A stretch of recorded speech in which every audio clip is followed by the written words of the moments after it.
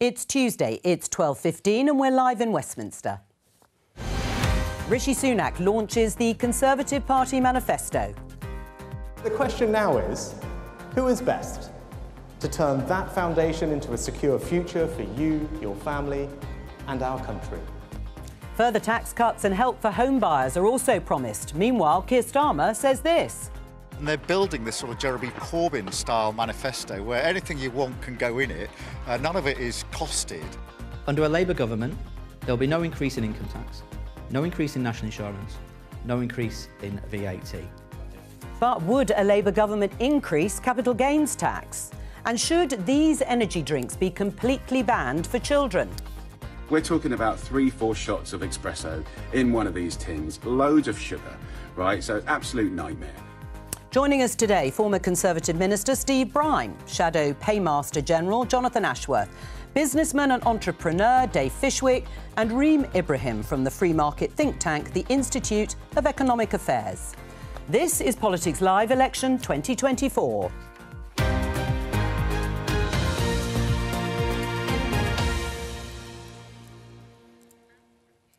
Yes, hello. As we come on air, the Tories are still launching their election manifesto. You can see there the Prime Minister at the lectern. He's given a speech to launch it at Silverstone, the home of the British Grand Prix. Members of the Cabinet have taken a precious day off their campaigning to join him. Rishi Sunak still in the driving seat as he presents the party's offer to voters in a bid to move the polls in his direction. They've remained broadly unchanged since the start of the campaign, with Labour 20 or so points ahead. Now, we'll come back to the manifesto in some detail in a few minutes' time. We're going to talk, hopefully, to the Business Minister from there, Kevin Hollinrake. But first of all, Steve, just a sort of brief word about the location, the choice of venue of Silverstone, the racetrack. I mean, the metaphors speak for themselves. They write themselves, you know, coming off the tracks, going round and round in circles, getting lapped. Why do you think that was chosen? Or symbolic of a Brad Pitt film that's being done today, which shows that we lead the world in creative industries. Depends on your negative or otherwise mindset. But actually, if you look at the set that he's doing it could be anywhere, couldn't it, really? I mean, we were told it's the Silverstone, but actually it's the same set as anywhere. I'm quite pleased that we got to manifesto time. We haven't got anyone yet talking about sharks and boats, reference to Donald Trump in America. But I don't think it has been intellectually challenging enough, this campaign so far. So the manifestos are a chance to really dive into some detail and some policy, and maybe put some scrutiny on the opposition, who are, as you say, 20 points ahead, and they need scrutiny as well as the government. Oh, well, perhaps we can make this programme intellectually challenging enough for you. Always and is, Joe. Steve, rise to the challenge. Anyway, before we get into it, let's just show you this in the Daily Telegraph. Labour to ban energy drink sales to under 16s. The Shadow Health Secretary, Wes Streeting, says party would be far more interventionist when it comes to children to protect their health. Reem, what do you make of the plan? I think it's a really awful plan. I do understand the intention. Awful plan. A really awful plan. Okay. And look, I do understand the intention behind it. It's sort of this idea that we're going to protect children on the basis that energy drinks are bad for them. Now, there are many other products on the market that are, of course, bad for young people and bad for children, and indeed bad for all of us. Energy drinks have approximately the same amount of caffeine as coffee. There's no more than that. So are we also going to ban coffee for under 16s? Are we going to ban fruit juice for under 16s? You know, if we're going to apply this logic consistently, that's where we end up. Jonathan? I think it's a really important announcement.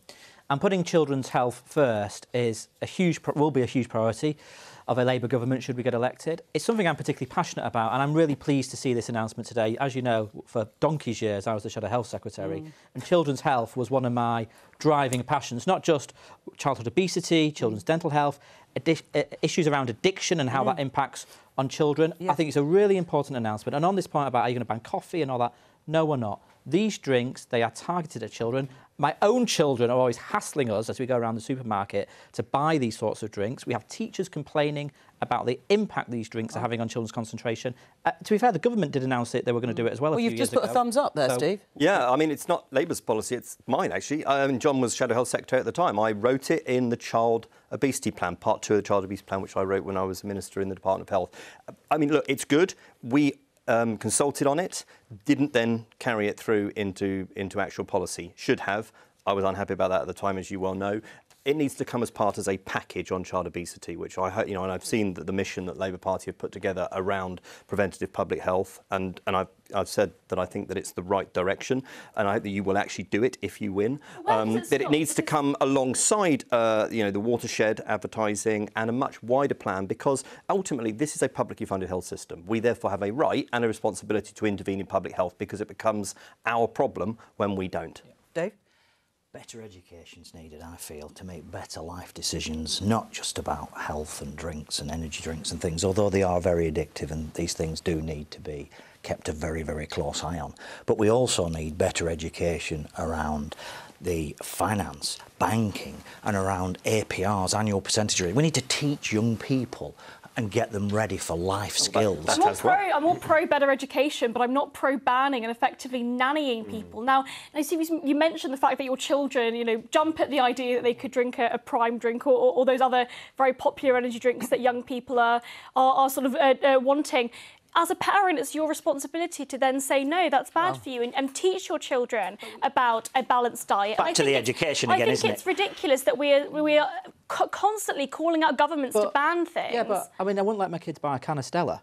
On your argument, you'd let them buy a can of Stella. It's already illegal for children to buy a can of Stella. Yeah, no, but your argument is, We're talking about alcohol and sugar. You're talking about sugar as though it's an addictive substance. But you're making a libertarian point. As alcohol, but it absolutely isn't. We've got a huge diabetes problem in this country, a huge obesity problem. This is storing up huge problems for individuals on their personal health, but have a huge impact on the National Health Service as well. Especially the dentists that's been talked about just recently. They're really struggling with it. But Dave, are you in favour of a ban on this or not? Just to be clear. Do you know what I think? I think first and foremost we need to give people the education to then make their own decision. We can't become a nanny state. We can't tell people you can have this and you can't drink that. What we can do is educate them properly to understand the benefits and the non-benefits, and then they can make a decision based on common sense. Unfortunately, it seems as though the consensus across both main parties, across politics, is that the government needs to be stepping in to tell people what they can and cannot do. There's good reason for that, because the evidence suggests that it's the right thing to do. And look, I get it, the IEA, Liz Truss, Big Health didn't want us to bring in the legislation around smoking, which was lost in wash up.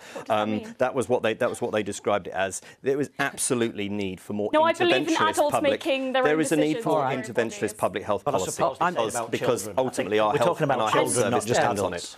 Don't talk to each other. Try and talk across the... Well, do talk to each other, but one at a time. It's not got intellectual so far. Steve Bryan. Not enough. We're just going to show you again the scene at the manifesto launch. The Prime Minister still taking questions and talking to the audience there. Now, last night, Rishi Sunak did a sit-down interview with the BBC's Nick Robinson in one of those first one-on-one interviews. He was asked broadly why voters should trust the Conservatives with another 5 years when they had failed to deliver on a number of key issues. Rishi Sunak insisted his government had started to make progress. And today he obviously hopes the promises in the manifesto will persuade voters to give the party another look. Steve, is this election a verdict on the past or a vote on the future? Every election is a bit of both, especially for the incumbent anyway. And, if Labour win, then they will be the incumbent next time and they will have to answer their record. So there are many things that Rishi Sunak will be saying at the manifesto launch today around, 90% of schools are now good or outstanding. That's happened under our watch. Yes, taxes have gone up during that time. And they're continuing to. I don't remember John's party arguing against the furlough scheme, for instance, when we decided to pay people's wages in the face of a national pandemic, when we had a lockdown and took, 10% of our economy overnight. That was the right thing to do. And of course, there was an impact to us economically from that. But the Prime Minister's point is that the economy has turned the corner. I think you will see rates come down later this year. And he has already made interest rates. I think interest rates. The Fed make a move, and I think the Bank of England make a move. And you've already seen us start to cut taxes, and he's saying the direction of travel is to do so more. So yes, it's about the future, and it's about some of the stuff on the record. Jonathan, is it a verdict? You'd like it to be a verdict, rightly or wrongly, on 14 years of Conservative rule of the country? Or is it about a vote on the future? Well, it is, as Steve says, a bit of both. And I think what we've seen so far is we've seen unveiled is what I think is a desperate wish list of promises they cannot fund, from savings they cannot find, because the money is not there.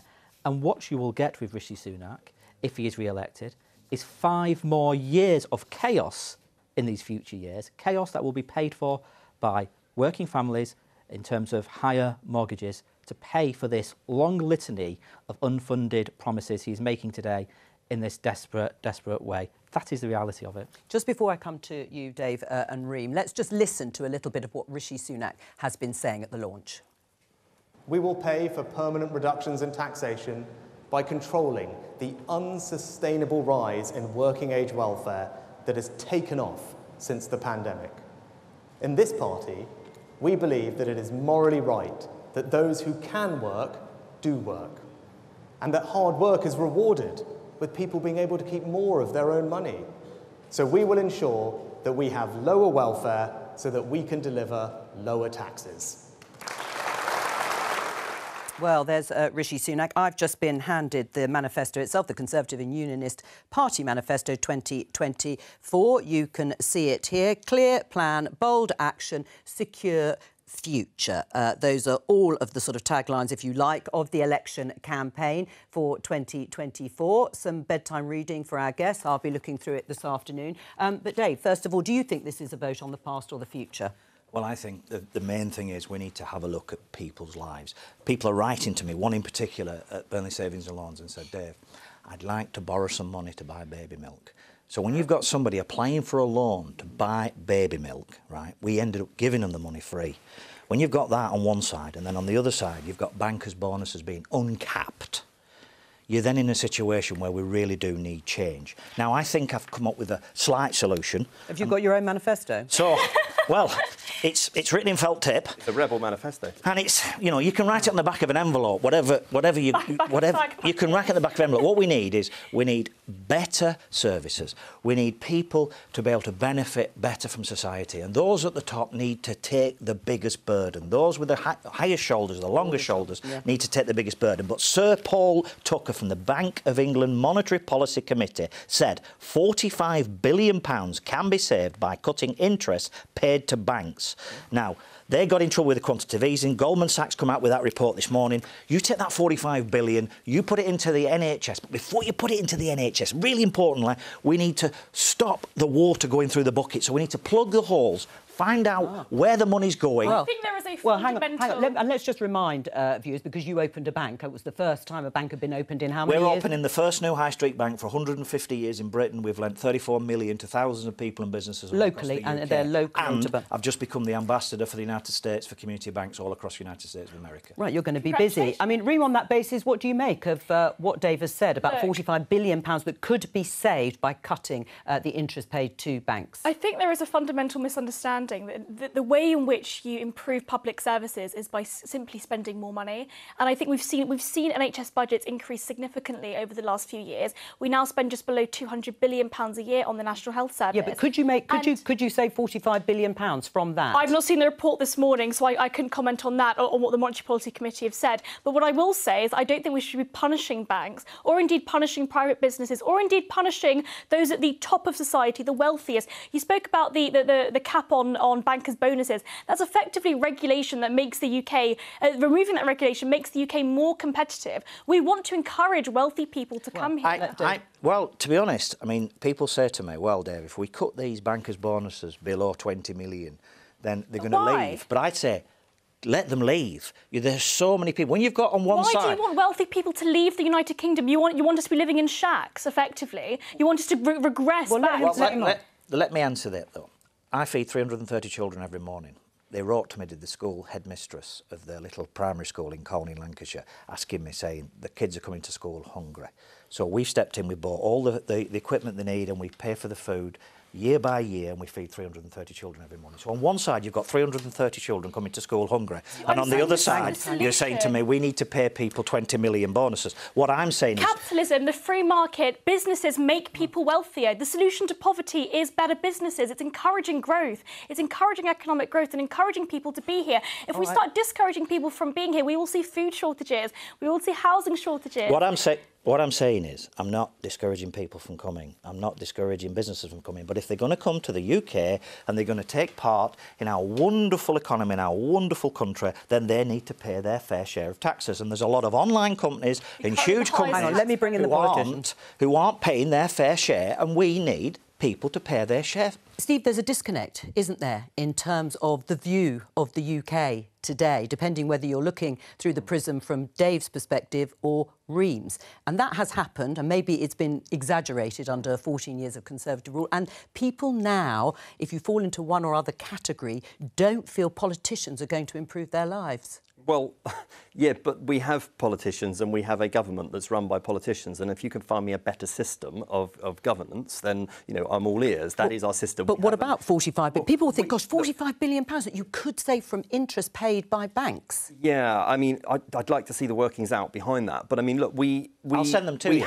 Please do. We have an election, and therefore it is perfectly right that there are opinions on the right and there are opinions on the left, and ultimately it comes down to people making a decision. And you're seeing a manifesto launched today where you're seeing a Prime Minister's talking about stability, talking about security, talking about the economy after an incredibly difficult time. And people have to decide, don't they, ultimately, whether in their heart they feel that Rishi Sunak's the man that they want to take forward with that, or Keir Starmer. And, you know, I am surprised that the polls haven't closed during this campaign so far. I think I said on the BBC on the night the election was called that I thought Keir Starmer was capable of making a mistake, that I thought the polls would close. That can still happen. The reason it hasn't is because there's no lens on Keir Starmer, because my party keep making mistakes, and then that takes the media headlines. Well, I would say there has been a lens on Keir Starmer and the Labour Party, and I hope we are doing that. Later this week, maybe at manifesto time, there'll be more. Well, there might be more, but we are starting to do it through the campaign with the material that we've got in terms of the manifestos being part of that.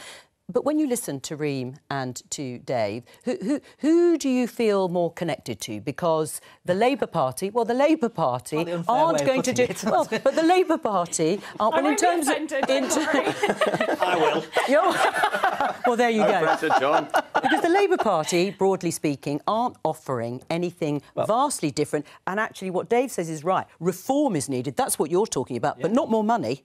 Hang on, well, let me just deal with the points that Dave made. And first of all, thank you, Dave, for supporting that primary school in Lancashire. I mean, I know Lancashire. I grew up in towards Bury. You can probably tell I've got a bit of the twang in Centre of the universe. Radcliffe, if you know it, Radcliffe. Yeah. But look, right, the point you're making is children should not be going to school. No, absolutely not. And that is why one of the policies we've put forward is to introduce free breakfast clubs in every primary school. I like that. That's one of our policies. And on your point about the NHS, yes, we want to completely close the non-dom loophole so that the super wealthy who come here should pay their taxes here, and we're going to use that money to deliver 40,000 extra appointments and treatments a week in the NHS. It's a relatively small tax-raising measure. It's not transformative. If you can't get out of the house because you need a knee replacement or a hip replacement, that's radically transformative for your life, getting an appointment. I recently went to Blackburn Hospital and filmed there for a few days, so I've got some real first-hand knowledge. All right. Straight in. But actually, one of the issues about these 40,000 extra appointments is where are the staff going to come from? Where are the medical staff going to come from? I just need to explain to viewers, you might be wondering why we're not talking in depth yet about the manifesto. We are hoping to talk to a minister too, but everything is running slightly behind. I just want to pick up on something Steve said about his hope, obviously, as a former Conservative MP, that you hope that the polls would close. Well, maybe this isn't going to help. The Financial Times headline is Tory ads warn voters of Labour landslide as election bid falters. Social media posts suggest voting for Lib Dems or Reform could give Starmer a massive majority. Here's one of them. You can see there from the Conservatives. If you vote Liberal Democrat, you'll hand Keir Starmer a massive majority and pay the price. The price tag there being the claim by the Conservatives that people will pay more tax. This is the second one. Keir Starmer needs your pension. Conservatives, if you vote Reform, Labour or Liberal Democrat, you'll hand Keir Starmer a massive majority. A massive majority. So you've conceded defeat. Well, I don't write the ads, and anyone in Winchester who's followed my career over the last 14 years will know I don't do negative campaigning. I would much rather... But this is negative campaigning against yourself. I mean, this is a... this means you've lost. I don't believe that it does concede the defeat. I like to focus on the positive about what people are projecting and what people are saying. I've always done that locally and stood on my record locally, and I think the Prime Minister should do that, and that's what he's doing there at launching the manifesto today. In terms of, you know, the £2,000 figure, I mean, that's been kicked around a lot, and I think you will hear the Prime Minister double down on it a little bit more. He's basically added up all of these promises from the Labour Party. I noticed they're saying today about capital gains tax, no promises in the manifesto require a rise in capital gains tax, which is a very clever But there have been plenty of examples, of course, of people breaching even manifesto promises but it's a lie. over time. It's a lie. I know. What Rishi Sunak is saying about Labour's tax plans, because Labour is not going to increase income tax, it's not going to increase VAT on national insurance. We're going to cap corporation tax where it is, unless we need to make changes to bring it down for international competitiveness. That is clear. That is our position. They are lying about Labour on tax, and the truth is this: every single one of their promises they cannot fund, they cannot identify the savings. It is a desperate wish list. And in the end, Prime Minister say there about some of the funding. There hasn't. No, you obviously missed my press conference yesterday, Steve, when I went through every. I'll send you the YouTube clip where I went through every item of their supposed savings and explained how they're already in the government baseline. They're already funding the current changes to national insurance. These future promises they are making cannot be funded. And this manifesto is the most expensive piece of panic from the Tory party in history. You say that, but Steve has just mentioned the issue of capital gains tax, tax on assets. It's the rates are lower than income tax. You were asked this. We showed it in the headlines. But let's have a look again. You were asked about 4 times, I think, and couldn't rule it out. Let's have a look. Are you ruling out increases in capital gains tax? Under a Labour government, there will be no increase in income tax, no increase in national insurance, no increase in VAT. You've repeatedly been asked about, like capital gains tax, inheritance tax, fuel duty, is that you're thinking about raising them, thinking about the circumstances in which you might need to do so. As you know, Chris, there's nothing in our plans that requires additional tax to be raised. Will you look to address the kind of stealth tax that comes with frozen tax thresholds? Look, our tax position is crystal clear. There is nothing in our plans that requires additional tax to be raised. Right. Can you rule out categorically, Jonathan, that you will not increase, capital gains tax in the next Parliament if you win the election? Let me be absolutely clear again. We will not increase national insurance, income tax or VAT. There is nothing in our plans which require additional tax increases. But that's not the answer to my question. There is nothing in our plans that require additional tax increases. Every policy we put forward will be fully funded and fully costed. Right. In contrast, Rishi Sunak is making billions of pounds worth of commitments he cannot fund from savings he cannot find. I'll come on to Steve. No, but hang on, Jonathan. I'll come on to Steve, but I'm afraid, can you answer the question directly? And it doesn't matter if you can't rule it out, but are you ruling out increasing capital gains tax in the next Parliament? Look, there's 1,000 different tax reliefs in the way these things. And capital gains tax? We've been very clear on income tax, VAT, and national. We are not. I know. We are not. You pledged that, but you're not going to plot. It's important that your viewers know that we've made a triple-lock commitment on taxation, but not on capital gains tax. We want to see the tax burden come down for working people because it's the highest tax burden for 70 years under the Tories. People are paying more in tax under the Tories. But we also know the Tories have completely wrecked the public finances because of what Liz Truss and the Conservative Party did to the public finances. And if Rishi Sunak gets in, we'll have 5 more years of this chaos and people will be paying more on their mortgage. Dave, should there be higher rates of capital gains tax? Should they be increased on businesses, second homes and shares? They are taxed at less than income tax rates, and it would raise money. What I'd like to see is levies on the big energy companies that make billions. I'd like to see levies on the banks. I'd like to see more of that, so that money can then drift back down into real society, and the poorest, and not just the poorest, Middle England are really suffering because they've been dragged with fiscal drag right up through the tax. So how do we get money from those at the top who have made billions and give it to those near the middle, not necessarily the poorest? No, you're making the point that we need to be taking money from the top and bringing it down to the bottom. And what's wrong with that? But that's not how it works. Well, it can work. It could work that way, but ultimately what would happen is those at the top would stop making money here. What we want is to lift everyone up. We want to lift everyone up. I'm a higher rate taxpayer and I pay it at the top.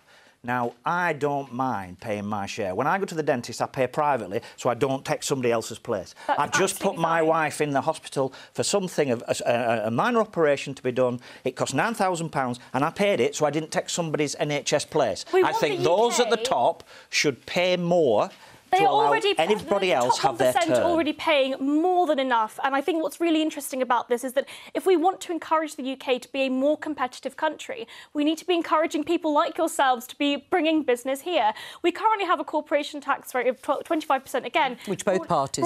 Brought up by the Tories, by the Conservative Party. And we border a country, Ireland, that has a corporation tax rate of 12.5%. I have 6 we companies, literally border a and the country main that one has of a corporation tax rate that is half ours. Yes, but I have we 6 do businesses, one of which is in America, which is the biggest I've got. I pay American tax there and I pay the tax here on the dividends. Right, and the other, if you're looking at comparisons, Reem, there are European countries comparable to ours where there are higher levels of income tax as well, and where growth has been higher at points over the last 14 years. If somebody's put the tax up by 10% to me in America, 20% more, 30% more, I'm not going to pull my money from America. I can't see how anybody would pull the money from Britain. It's part of being the most wonderful country we've got, and people paying their... pull investments, like companies like AstraZeneca pull investments as a result of high taxes. Let me come to the sort of main pledge, if you like, of this manifesto, which is another 2p off national insurance. So we had 2p off, announced in January, I think it was, 2p off in April. Tax on work. And the polls didn't move in either of those events and when they were announced.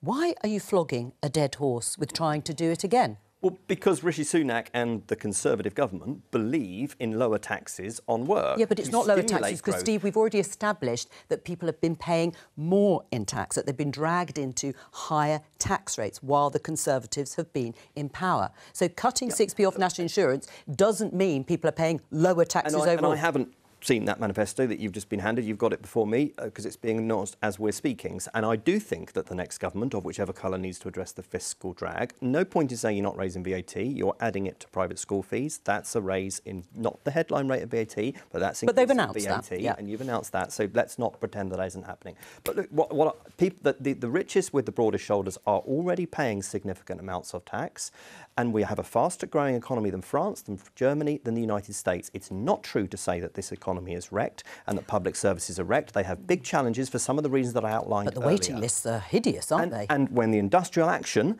was off the agenda, the waiting list started to go in the right direction, and the longer waits have already been cut down. But look, if you want to go into waiting lists, you know that I've spent quite a bit of time looking at them when I chaired. No, but I'm answering your point about whether the public services are functioning well. If you just take the NHS and on that, part of the public services are functioning well. I've just told you that 90% of schools are good or outstanding, which they weren't when we came to office. There are parts of the health service that are functioning well. Productivity is still not back to it was at pre-pandemic levels, and that has to change. The industrial action is a drag weight on the NHS right now, and I despair at the BMA announcing new strikes just days before the general election. And, I don't know what Keir Starmer's answer is to this. He says get in the room. We've got in the room. There are a 9% pay rise on the table, plus another 12% pay rise. On that, if all of your viewers are getting a 12% pay rise today, I'd love to hear from them, because I don't believe that they are. Right, on that, it's a fair offer. Apart from getting around the table, I'll save you that line. What would you do in terms of resolving the strike? No, we're not going to give them 35% because we are responsible with the public finances, unlike the Conservatives. And look, that's why we haven't given them 35%. I mean, just look at what we've got today. We've got more promises from Rishi Sunak when the money is not there. Funded. And they're not funded. Which promises are you talking about? All these new tax changes he's splurging out there, and all these new policies he's splurging out there, even though they've been in power for 14 years. And people will be asking themselves, what has become of Rishi Sunak? I mean, he was supposed to be the antidote to the chaos of Liz Truss, and he's morphed into her in a panic, a desperate panic. The most expensive the most expensive manifesto in political history we've got today, and they cannot tell us where a single penny piece is coming from. And your leader's describing it as a Jeremy Corbyn manifesto. That would be the Jeremy Corbyn he tried to make Prime Minister twice. Let's just refer to this because we had it in the headlines. And this is the Labour leader being asked for his reaction to the Conservative manifesto today. Let's just have a listen to what he said. We have been absolutely clear that all our plans are fully costed, fully funded. We will not be increasing income tax, national insurance or VAT, so no tax increases for working people. None of our plans require tax rises. But this is coming from the party that's put tax to the highest level since, for 70 years. And they're building this sort of Jeremy Corbyn-style manifesto where anything you want can go in it. None of it is costed. It's a recipe for more of the same. a Jeremy Corbyn-style manifesto. Exactly, because we've got the highest tax burden, the highest tax burden in 7 decades. And on they cannot explain where a single penny piece credibly comes from, and they are splurging in a scattergun panic. Well, hang on, Jonathan.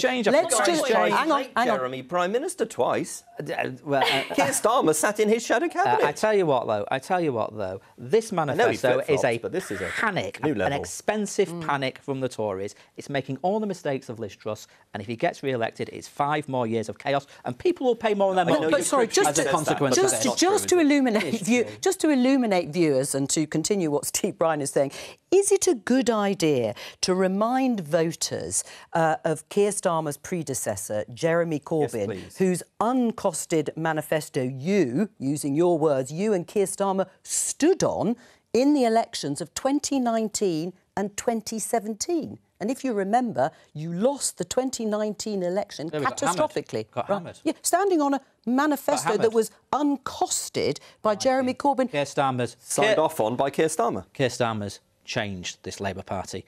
Jeremy Corbyn's not a candidate. Liz Truss is a Tory candidate. But why would you remind viewers that you supported him? Sunak won't take on the hardliners on his backbenchers. They will wreck the economy again. Keir Starmer has changed the Labour Party. That's firm leadership. Right. I mean, as a reminder, you mentioned the Rebel Manifesto. Yes. Is that why there is talk? We might be able to show you the headline in The Guardian. Right-wing Tories plan Rebel Manifesto if Sunak's policy launch falls flat. And we're already hearing reports. Too timid, it's lame, it's not going to move the dial. Would you support a Rebel Manifesto? Well, you can't be too timid and lame and also wildly uncosted and crazy and promising, stuff that's... Well, these are Conservatives saying the former, Labour saying the latter. Your next leader? Yes. Are you backing Sorella? I fear, John, that she may be able to count on your support more than mine. But look, to my colleagues that are going around talking about the after of the general election, win or lose, I would say there is a job to hand. Get on with it. Get out and knock up the postal voters and stop indulging yourself on intellectual arguments which you've